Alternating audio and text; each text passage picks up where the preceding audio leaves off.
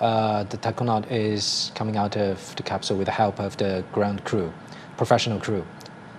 Due to 175 days in space in almost zero gravity environment, the physical conditions of their body still need some time to carry out the adaptation to the gravity situation on the ground. Now you can see Cai Xuzhe, commander of the Shenzhou-19 mission, has just come out of the return capsule, and he looks really well and happily waving to the ground crew at site. This is Mr. Cai Xuzhe, the commander of the Shenzhou-19 mission.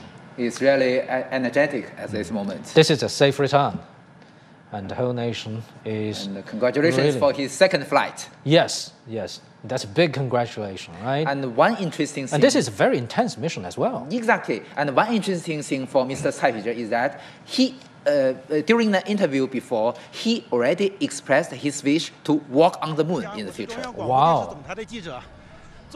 Welcome home. Two taconauts born in the 1990s were together with you and you completed your successful journey. What do you want to share with us? For numerous times in the space, we look back at this blue planet, which is our common homeland for man. We must protect it together, especially in the space station. We could see the stark red color, which is the brightest color in the space.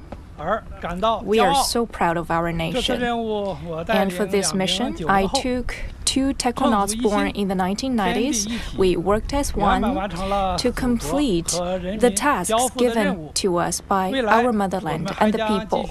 And in the future, we will continue such great efforts so that in this new era, China's space undertaking will have a new chapter. Thank you very much.